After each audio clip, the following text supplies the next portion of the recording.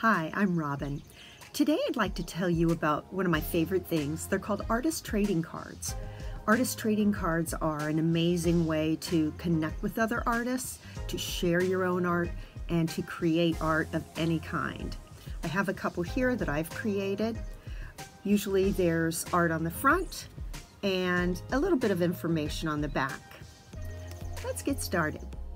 Artist trading cards, also known as ATCs, is a conceptual art project invented in 1997 by a Swiss artist named M. Vinci Sternemann.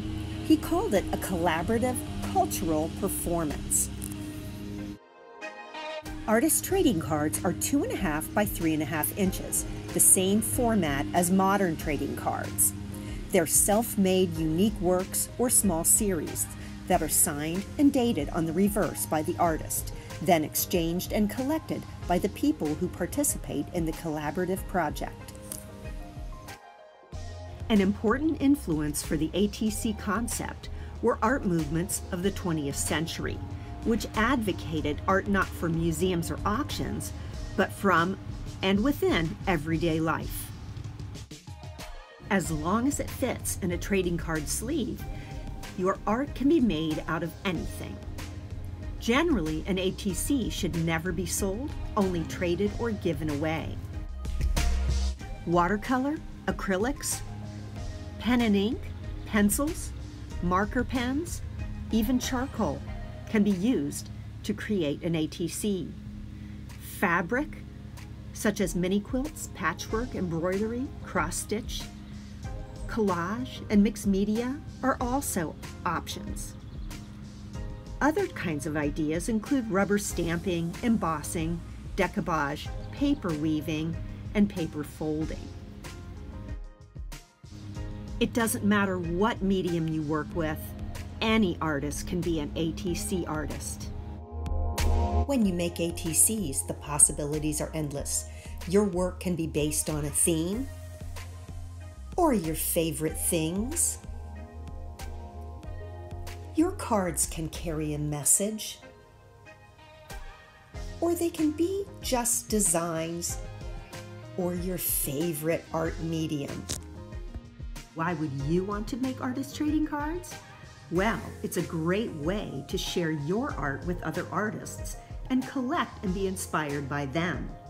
Because they're such a small scale, they're easy to make and require little supplies.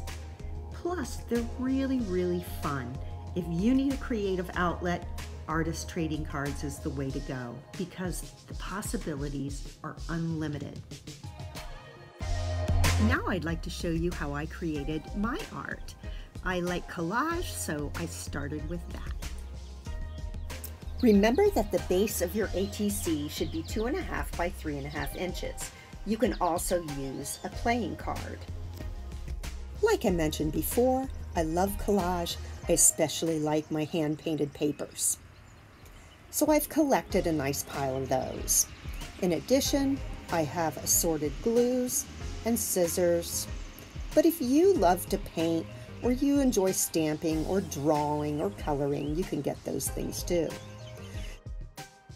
After I chose some paper, I tore some shapes and a landscape was inspired to me.